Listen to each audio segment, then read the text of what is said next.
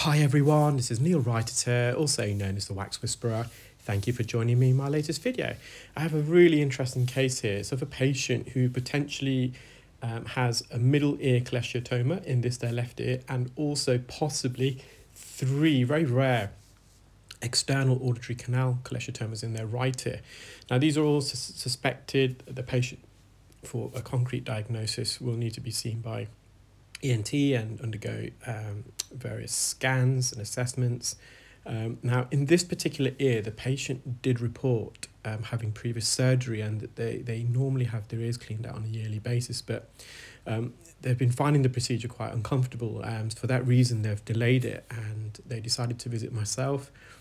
So they're very anxious, and I'm just going to let you watch this video, guys, and I will come back to it at the important bits, but I just want to first of all apologise. I feel like I've almost been neglecting you all, and I know you're all amazing followers and subscribers, and I just feel really bad that I haven't been posting much recently, and I'm sure a lot of you are aware of the reasons why. I've been really busy in the background launching the Waxscope, which is my new product, and I think it's been almost 1,500 videos, and I haven't really talked about myself, and I think I kind of owe it to you guys just to open up a bit about myself and kind of just talk about who I am as a person, and perhaps it'll give you a bit of insight into my passion for what I do, and also why I'm putting everything behind the Waxscope. Now, it's been a really interesting couple of weeks. So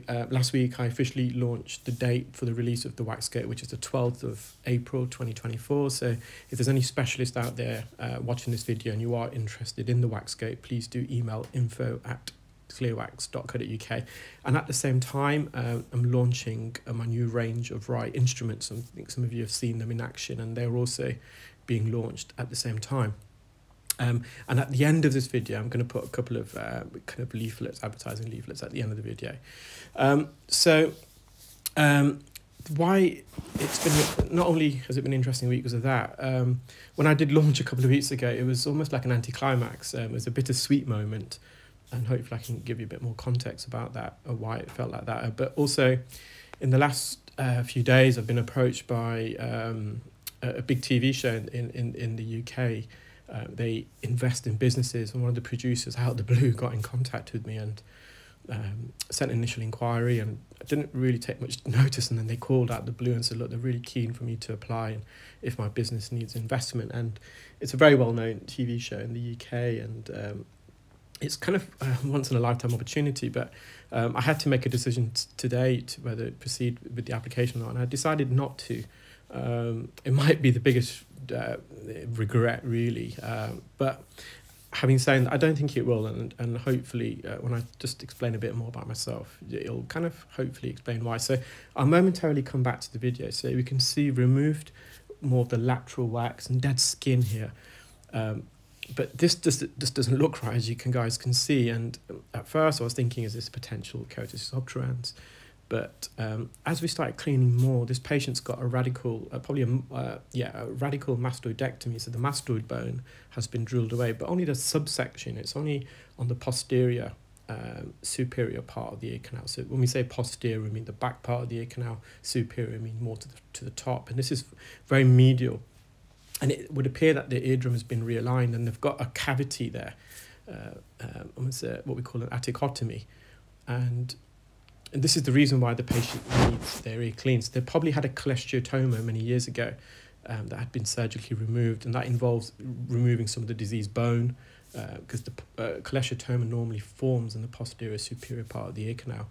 And because you've got this cavity there, it's very difficult for skin to naturally migrate out of the ear. So instead it migrates into that pocket. And for that reason, this patient needs their ears cleaned on a regular basis. And again, I'm just being very cautious. Remember, this patient has one of the reasons why they've not had their ears cleaned, because they found the procedure very uncomfortable in the past, and there was a couple of occasions they did here, but overall they're really pleased, and they sent a lovely email afterwards to thank me, and that they'll be coming back on a regular basis. So all this is just dead skin, and I'm just going to let you carry on watching this now, just so you've got a bit of context, and I'm going to use some forceps. So it's sorry if I get a bit emotional, but it's very hard not to. But we've all got our own stories. We've all got things that have happened in our life that shapes us, and I'm no different. Growing up, my parents were divorced, and I chose to live with my father. I've got two other siblings, and they lived with my mum. And my dad was my superhero. I say he still is, but he's no longer with us, unfortunately. He passed away when I was in my early 20s. And he actually passed away during my second year of university. And up until that point, I was also the sole carer of my dad. Unfortunately, my dad was the most amazing person that you'll ever meet, but he suffered from depression, unfortunately. So my parents my father in particular came from Uganda in the 1970s when you had the exodus of the Asians there. And a lot of people from that generation, when they moved to a different country, they found it difficult. So my father was one of those people. Also had other reasons why he was unfortunately suffered from depression, which led him to drink a lot. And for my early teens to my early 20s, I was the sole carer of my dad. I looked after him by myself, and it was obviously quite tough. I was at school at the time, doing my GCSEs, went to college. I couldn't really leave to go anywhere for university or college. I had to stay local because obviously I needed to look after my dad. And he suddenly got diagnosed with cancer, and his passing was unfortunately quite quick at that stage after his diagnosis. And it was at that stage I decided to quit university to look after my dad. And once my father passed away, I became very angry with a lot of the world in general. I kind of kept myself to myself. I just continued to live by myself. My mum was there if I needed to, but I decided to just do it alone because I was always there for my father by myself anyway. And I probably felt I was let down by a lot of family at the time. Things have moved on now, so it's bygones be bygones, so to speak. But I quit university, and I'll never forget the phone call I got from some of my lecturers. So my father passed away in April, and it was May, and my university lecturers all contacted, look, you need to come in, we need to discuss what's going on and see if we can help you. And reluctantly I went. I was obviously not in a good place at the time, and financially we're not a very well-off family, so I've come from nothing really. And at the time I was working part-time as well, but it was my lecturers who said, come on, you need to finish your degree, you can't throw this away. And so I resat all the exams I missed beginning of that year, because you have exams at the beginning of the year, like January time, beginning of the year, and then also at the end of semester, say in May. So I retook all my exams that I missed in January because I was looking after my father, plus all the other exams, and I remarkably passed. And the third year at university was a bit of a relief because it was my placement year, so I was actually earning some money at the same time as obviously learning. And so I saved and worked really, really hard because I knew the fourth year I'll be back at university full-time, so I wouldn't be able to work. I would be still working part-time, but I have to fund myself, obviously. And so it came to the fourth year, and I did really well, and I was really motivated. Obviously, I wanted to do it in my father's honour. So passed, and I just about had enough savings, and I got my first job. And it was literally at that stage where I had a job in Nottingham, and I would get a parking pass, but for the first few weeks I was told just to pay, we had to park in the car park, and I'll get refunded once the pass comes through. But I literally don't have much money to my name, so I managed to get a bit of an overdraft just to get me through that first month, so I get my first paycheck. And fortunately, it was a bit difficult because the parking pass never came through, and I couldn't really tell my boss the position I was in. It was a bit embarrassing, but so he was probably wondering, why is he pestering me about this parking pass? It's not going to be, he's going to get his money back, but there were reasons behind that. Anyway, so it was a great struggle to even become an audiologist, and many times I thought about quitting. And then I worked really hard. I then won a scholarship to do a PhD in audiology. It was a Medical Research Council funded scholarship, and that was in Manchester, and I passed the first year. But the second year I had to move to Manchester to continue. I just wasn't able to do that because of the financial situation I was in. So reluctantly, I had to decide not to continue, and I began working in the private sector. Prior to that, I was working for the NHS as well. Working for someone, I just always wanted to run my own business, but I worked really, really hard. And after a year, I decided to go solo and open my own private practice. And yeah, it was tough, but I managed to get a bit of a loan. It wasn't a lot, but it was enough to get me started. But thank God, touch wood, I managed to do quite well, and I just kind of worked really hard and saved as much as I can. And then in 2015, this is coming on to the clear wax and the wax scope, and why it means so much to me. Myself and a couple of colleagues, we founded clear wax, and that was to do with the endoscope, which is what you're seeing on screen now. The endoscope, I didn't invent the endoscope. The endoscope's been around already. What I did was I modified the endoscope for the purpose of earwax removal. So technology was always around, but I modified it, and we manufactured our own endoscope for the purposes of earwax removal. And so just still a lot of work involved, the development of the lens that you're seeing, because we had to make sure it's the correct lens. And in the UK, you could regard me as the pioneer of endoscopic earwax removal. I was probably the first one commercially doing it, and as you can imagine, I had a lot of resistance from the status quo. But over time, obviously you can't deny the benefits of endoscopic. They're there for it to speak for itself, and clear wax did really, really well. But it was very obvious to me at the time that using an endoscope is really, really difficult.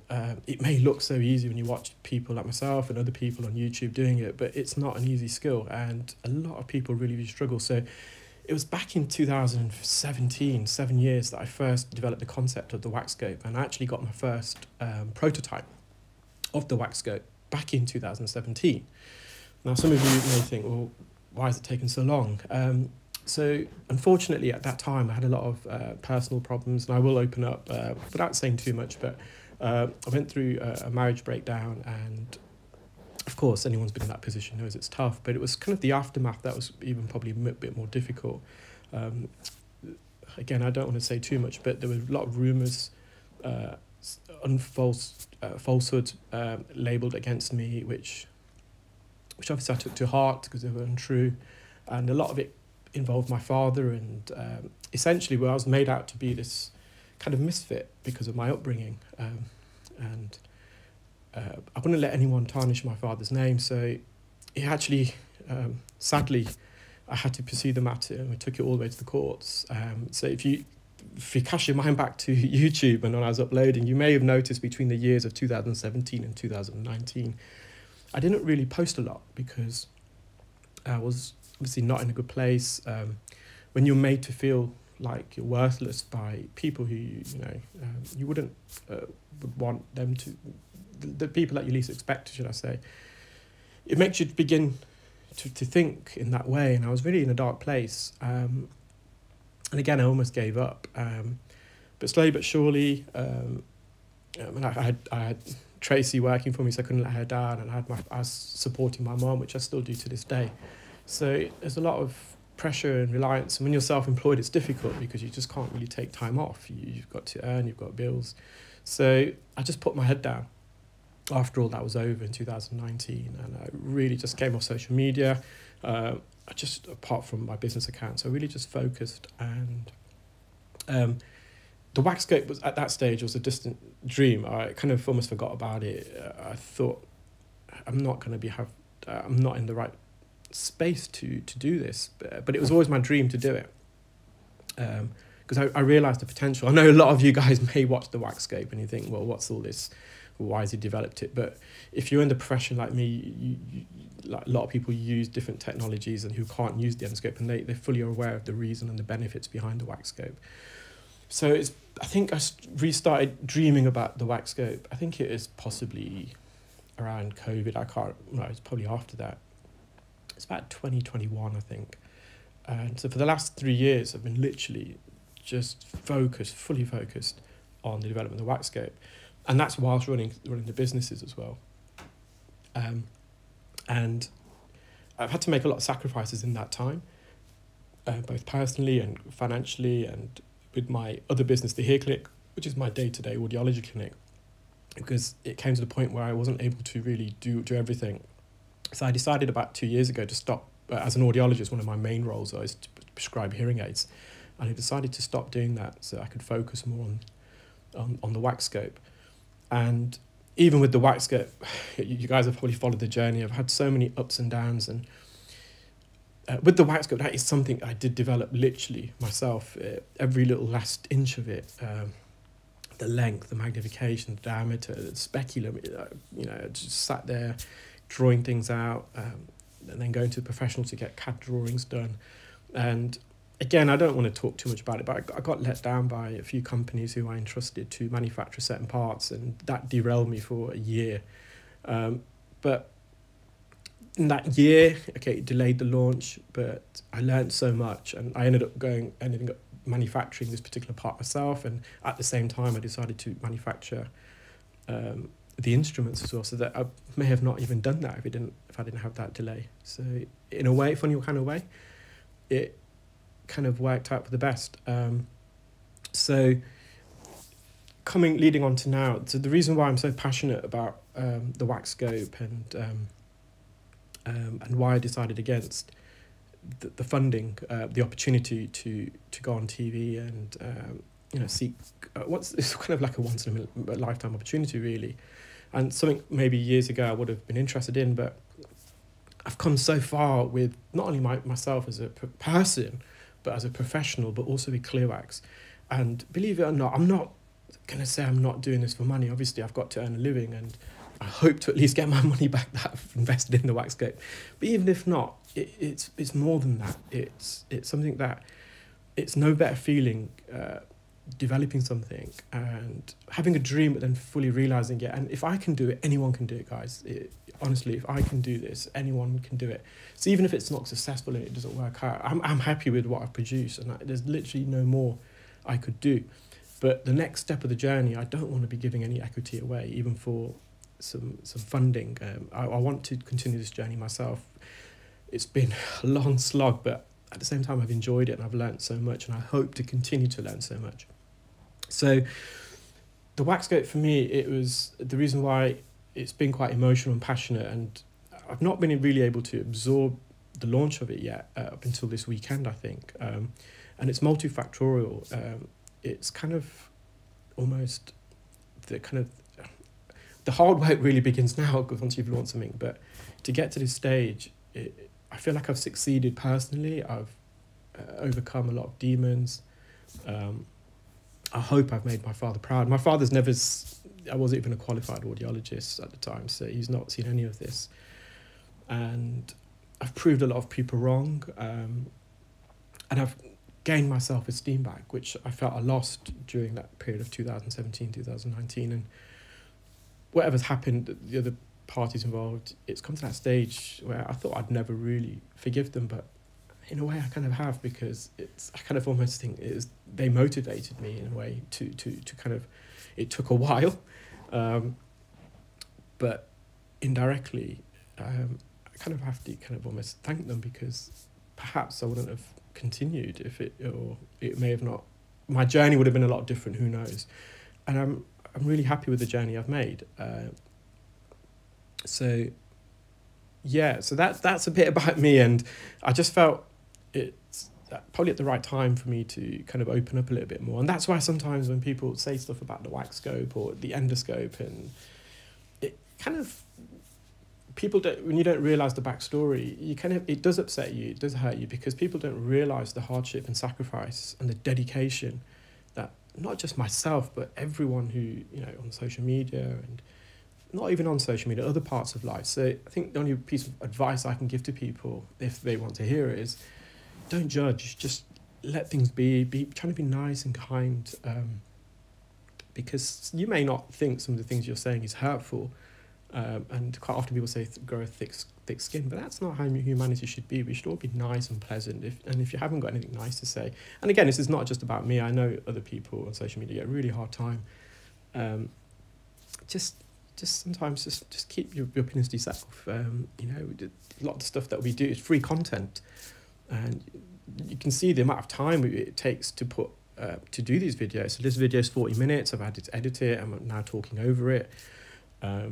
And don't get much financial remuneration for this. You will notice there's not many ads because YouTube back in 2017 deemed earwax removals as well as blackheads, I think, removals and pimple popping as not suitable for all advertisers. So I'll come back to that. So you can see it's very difficult to still know what's going on here. So I'm just trying to clear as much keratin. This is all dead skin that's failed to migrate. And this more brown stuff is more oxidized keratin. So we're just trying to peel away as much as this as we can just to see what's going on. But the eardrum's completely it's got no landmarks. So it could be, in this particular case, this mastoidectomy, what sometimes ENT do, they kind of remove the ossicles, the 3 bones, and they position the eardrum in such a way that it kind of blocks the eustachian tube. So the eustachian tube is the pressure equalizer in the ear. So it prevents the eardrum from being sucked back in. And you'll see there right here, they have got a blocked eustachian tube on that side. So for that reason, it's sometimes the eardrum is draped all the way back into the middle ear. So we have to tread with caution. So there's a point where I'm content, and I've said to this patient, we need to refer to ENT for further investigation now, because when you enter the middle ear, that's kind of beyond my role as an audiologist. That's where you have to get ENT involved. There was a case I did the other day, and it just didn't record. I didn't have enough memory. It was another case of a really, really deep mastoidectomy, and I'd removed a massive amount, but there was some keratin left, and it was in very deep, and it was almost in the inner ear where the semicircular canals is. They had a very deep mastoid, and I've never even seen one of these canals. I've seen it in textbook. I've never visualized it in a procedure, and I thought, okay, you need to go ENT for the rest of this. And the ENT doctor wrote back to me and said that they had to actually go beyond the superior semicircular canal to remove keratin and underneath the skull base. So this keratin had got trapped in the skull base, so it could have been extremely dangerous for the patient. So yeah, you got to know your boundaries, and when it's in the middle ear and inner ear, that's kind of ENT's job.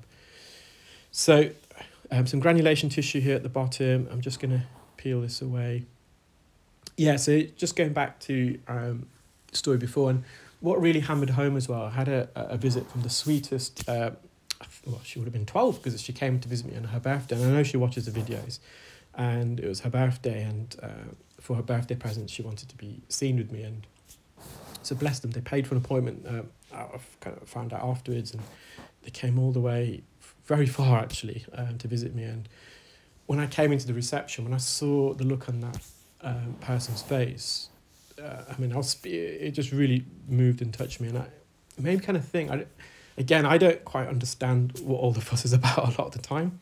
Like, I'm just an audiologist and I remove earwax. In my mind, that's all I do. So, but I kind of realised, you know, there is people out there who are inspired by watching the videos for whatever reason. And this sweet young girl, she's had previous surgeries in the past, and she wants to become an audiologist when she's older, so she can help people in the way that I'm helping people. And so we gave her the money back and gave her a nice birthday card, and had an old otoscope that I don't really use anymore because, of course, I'm using the endoscope and the wax scope. So I gave that as a present. But that was really a touching moment. So it's been a really emotional week, and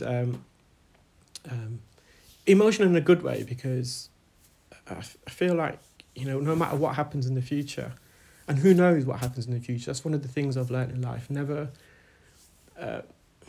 kind of, I think you have to celebrate your own success and when you've done well, but you have to be grounded as well, because tomorrow everything can be taken away from you. So just be grateful for what you have today and be respectful for that. And of course, I'm not saying don't be happy, and obviously I've had a few happy moments with this, but I've tried to keep it in check a lot as well, because I know tomorrow things may not work out the way I want it. So, and then you don't want to be falling flat on your face.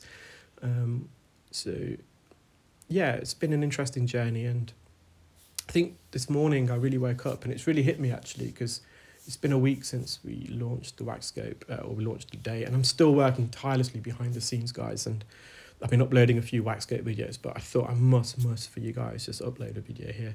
So we're just moving, this is that cavity that I discussed about earlier, so this has all been drilled away, so you can call it an atticotomy almost, and I think this is where the patient's eardrum is, all that kind of, because that was quite tough, that bit. It was more than just skin. So it could be that this is behind some of the malleus. And I just thought at that stage, we're not going to be going to that area. We need to leave that alone.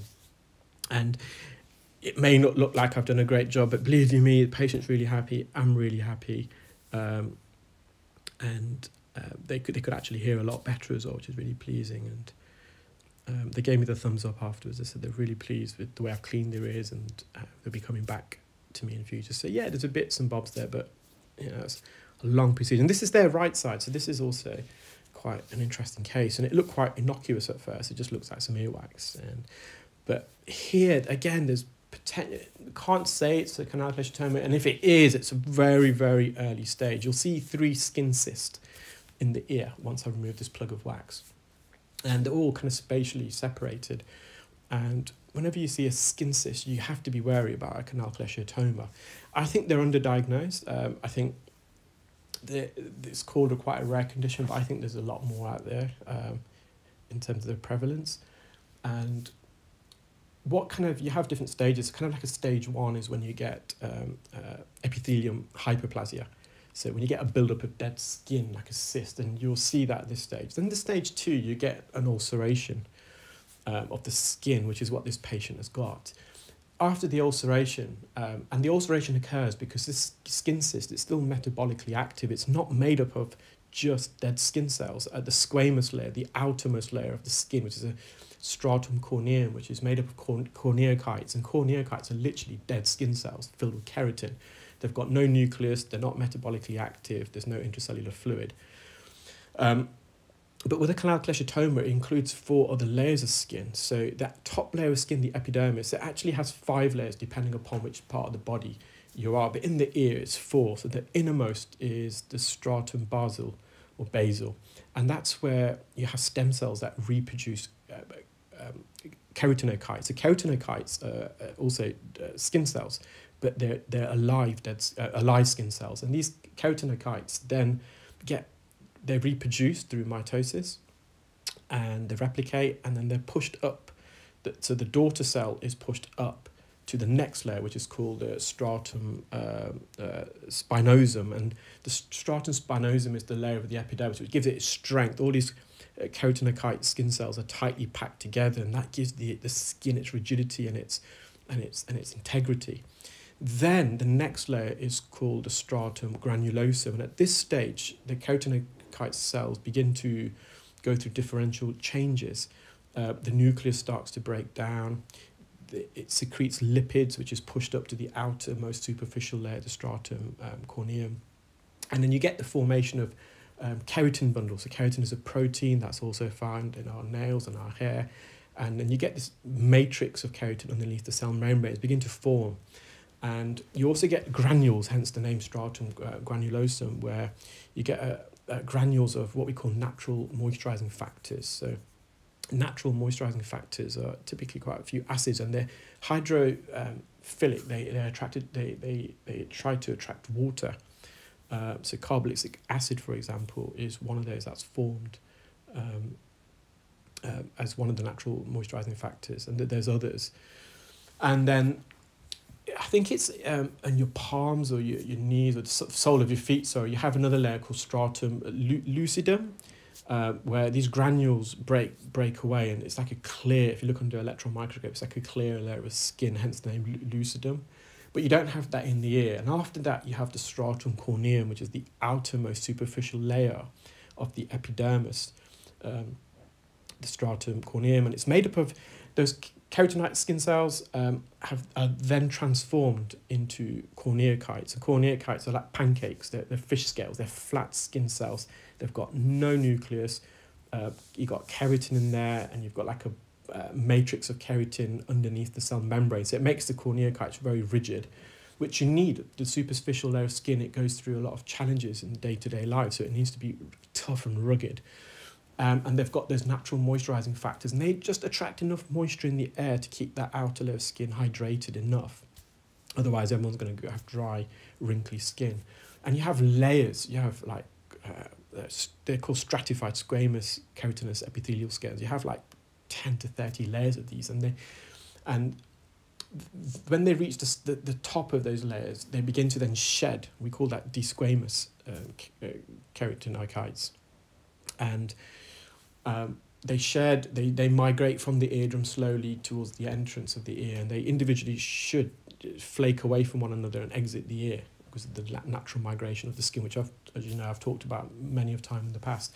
So with a cholesteatoma, going back to that, it's not just made up out of that outermost corneocyte dead skin cells, it also contains all the other 4 layers, and it forms into a cyst. So it kind of goes into a ball almost, where the outer layer of this cyst is the stratum basal, and where it keeps reproducing new skin cells, and these skin cells are pushed into the core of the cyst, where the corneocytes are then located. And these corneocytes are shedding, and you get keratin buildup in the core, and this keeps getting bigger and bigger and bigger. And the outermost layer, stratum basal, when that's being obviously in a cyst, it's releasing proteolytic enzymes. And these proteolytic enzymes are digestive enzymes, and they can start chewing away at the flesh, the skin, the underlying bone. So because it's self-growing as well, because it's metabolically active, it includes alive skin cells, not just dead skin cells. They can become dangerous and become invasive and locally destructive. So here's the first hyperplasia of epithelium on the front part of the ear canal near the eardrum. You can see that cyst forming. So already we need to see what's going on. And you can see some keratin building up inside the cyst, the more browny stuff. So you've got to be really careful because we're on the bony part here. So now there's no otorrhea, there's no discharge here. So the first stage is you get a build-up of, you get a skin cyst like this. The second stage you get an ulceration where there is here, the skin underneath is missing, and you'll have a bit of exposed bone. Then you get periosteitis. So periosteitis is lining the bone is periosteum, which is a thin membrane really, and it supplies the bone with all the blood, the nutrients the bone needs to survive. Then you get inflammation of that, and when you get inflammation of that, it can then start starving the bone of the blood it needs, and then you get bony erosion. The skin cyst kind of falls deeper into the bony erosion, and it just starts spreading. So that's one. So we're not saying this is a canal cholesteatoma at this stage. If it is, it's very early stages, but obviously there's something not right here. So this does need to be checked, and I wanted to see what's underneath, remove any keratinous debris as much as I can. But again, you've got an ulceration there. The adjacent skin is slightly inflamed. And we're just going to peel away just on top of that. And then there was a really, really small one that just came to my attention out of the blue. So that was a bit uncomfortable for the patient, I think. And you're going to come back to the eardrum, and you can see this patient has got a blocked eustachian tube. So the eustachian tube is the narrow tube behind the eardrum that connects to the back of the nose, and it's the pressure equalizing tube. We want the air pressure behind the eardrum to be equal to the air pressure in the ear canal. And when the air pressure is equal either side, that's when you hear the best. But when the eustachian tube is blocked at the back of the nose, typically the nasopharynx, it means that there's no air in the middle ear, and all the remaining air that once was there gets absorbed by the cells in the middle ear, the mucosal cells, which means there's a vacuum. And when there's a vacuum, your eardrum gets sucked in, and typically it's the posterior superior part of the eardrum. So in the case of the patient's right ear, it's kind of the northwest region, and also the attic or the pars flaccida, which is the top part. And the reason for that is these two regions of the eardrum that I just highlighted, the middle layer of, so the eardrum is 3-ply thick, the middle layer, the fibrous layer, it's got fibrous tissue, but the fibrous tissue is more elastic fibrous tissue, and unlike the rest of the eardrum, the main body of the pars tensor, where the fibrous tissue is organized and it's arranged, so you get kind of concentric rings of this fibrous tissue, you get radial beams from the center. It almost looks like a spider's web, and you get this parabolic configuration of the fibrous tissue, and that makes the main body of the eardrum really taut, really kind of, it's got lots of rigidity and strength. It doesn't mean that the other regions, the pars flaccida and the posterior superior part of the pars tensor, is thin or weak. It's not. It's actually thicker. But the fibrous tissue, the arrangement, and because it's more loosely dispersed, it's very elastic. So it's more. It can get sucked in a lot more. And So when you've got negative pressure behind the eardrum, it's those parts of the eardrum that get sucked in typically. You can also get a retraction of the pars tensor, but most typically it's the pars flaccida and the posterior superior part of the pars tensor. And the skin on the eardrum, if you remember from previous videos, it starts to migrate from the eardrum. So the center of the eardrum, the umbo, is the progenitor site of dead skin cells. So the outer layer of skin, the epidermis layer of skin, which lines the inner 2/3 of the ear canal, and also the outer third of the ear canal, it all originates from the middle of the eardrum. That's where these skin cells are formed. And then when they're formed from the eardrum, they migrate. Think about like a pond, and you drop a pebble in the middle of the pond and you get these ripple effects. Imagine that pond being the eardrum and those ripples being the dead skin migrating off the center. And with the eardrum, it kind of, as I said, it migrates in that ripple effect. But it has a tendency to also migrate in that posterior superior part of the eardrum. So it's kind of a double whammy. That part of the eardrum is most susceptible for being retracted, but also that's where the dead skin migrates typically as well. It's got a tendency in going to that direction. So that's why that's the most common site of a cholesteatoma, not only in the middle ear cholesteatoma like the patient's first ear, the left ear, that's a middle ear cholesteatoma. That dead skin cyst is forming in the posterior superior part of the eardrum, and it's then growing inwards into the middle ear. These are potentially external auditory meatus cholesteatomas that we've just diagnosed. So, yeah, a lot of, I haven't stopped there for God knows how long, but it's all kind of, I've learned in the development of the new earwax launch, I've revamped completely my training modules. I want to make ear care better. I want to enhance standards. So I've got a 2-day e-learning module, and this is designed for already suitably qualified ear professionals. So a lot of the stuff in the modules, it's just a refresher, but I've also purposely wanted to make the knowledge more advanced. So when you think about all these people that go on 2-day courses who have never even looked in the ear, I mean, I dread to think what they will make of my training module. Now, the wax scope, it's one of those devices, we've developed it in such a way where it's like a video otoscope. Anyone who's coming on the course or who's an ear professional would have been familiar to use an otoscope. That's what we've been trained with. So, and this is just a video version. It's not an endoscope. So this is an endoscope. We've got a 5 centimetre long steel tube at the end here going to the ear. And most, as an audiologist, I never got trained on an endoscope when I went to university. It's a skill that I developed afterwards. But with a video otoscope, it is suitable. I mean, people should be able to hold it. They might need a bit of training, but do they need face-to-face training? We don't know.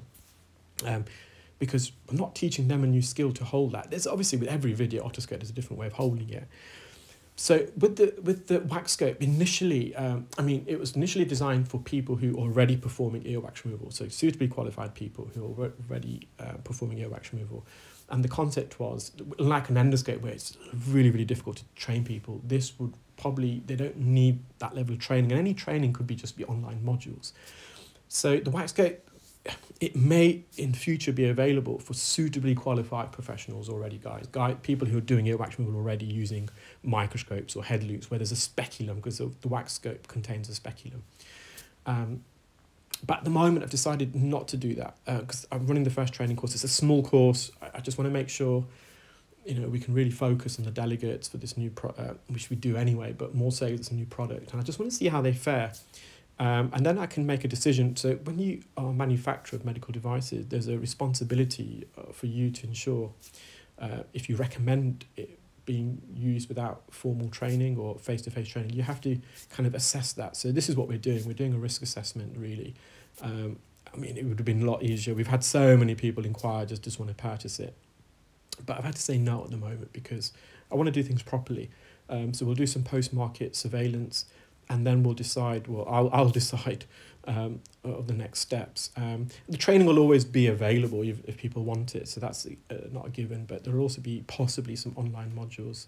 So now they're not designed, and as part of the disclaimer, this is not designed for people who are not suitably qualified. There's a disclaimer there. So, and that's that retraction. You can see that retraction of the eardrum there.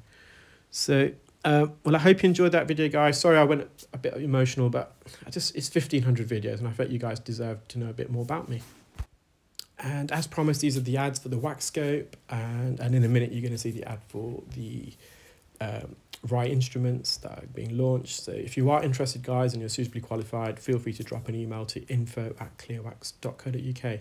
I hope you all have had a lovely Easter, and take care and speak soon. Bye.